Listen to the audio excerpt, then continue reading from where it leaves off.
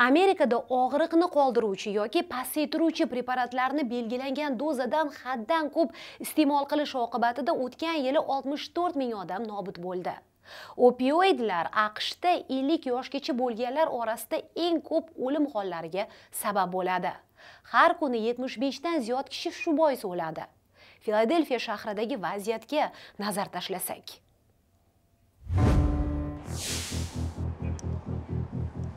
Filadelfiyaning Kensington mahallasida shahar kengashi a'zosi Maria Sanchez opioid muammosiga qarshi kurashmoqda. 1200 shifokor tinmay bu dorilarni yozib berayotgani muammo. Bu asta-sekin kuchayib, hozir bo'rondek qudratli geroin inqirozi yuzaga keldi.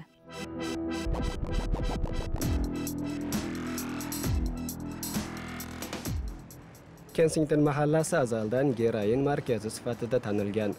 Og'riq klinikalari deb nomlanuvchi maskanlarda doriga o'rganib qolganlar qora bozordagi opioidlarni osonlikcha qo'lga kiritadi.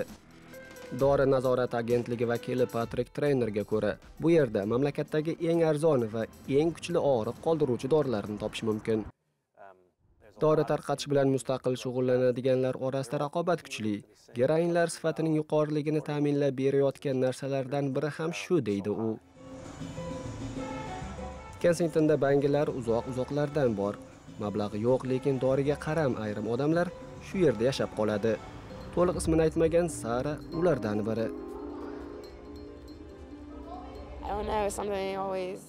Nimadir doim meni shu yerga tortadi. Miyam shu yerga kel deyaveradi. Men buni xohlamayman va ko'p yig'ladim. O'zimni aybdor his qilishim yana bir muammo. Bu aybni yo'q qila olmayman va dori ichish bilan o'zimga taskin beraman.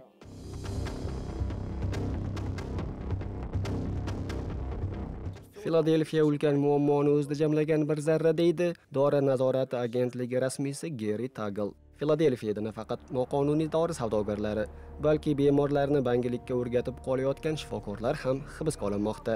Ayrim doktorlar, tibbiyot xodimlari va dorixona vakillari faqat bir maqsadni ko'zlaydi: pul ishlash. Biz ularni javobgarlikka tortamiz, nafaqat litsenziyasini olib qo'yamiz, balki qamoqqa tashlaymiz, deydi Geri Tagl. Young girl just died. Overdose. He's not responsive at all. Dori suiiste'moli oqibatida vafot etayotganlar ko'p. Shu yilning o'zida 1200 dan ortiq o'lim ro'y berdi. O'lim kamaygani yo'q, aksincha oshib boryapti, deydi doktor Thomas Farley.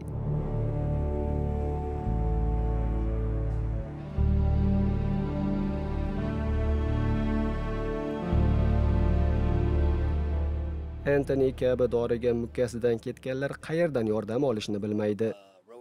Giyohvandlar dasturiga borsangiz, odamlarning 70% bu muammoga chalinmaganlar. Ular uy olishni, qishdan chiqish uchun boshpana olishni istaydi. Giyohvandlik bo'yicha haqiqiy yordamga muhtojlar esa ko'chalarda qolib ketyapti. Davolanish markaziga yordam so'rab 2 oydan beri har kuni boraman, deydi Anthony. Sizni qabul qilishmadimi deya so'raymiz undan. Joy yo'q, ertaga keling, bo'sh joy qolmagan deyshadi, deydi u.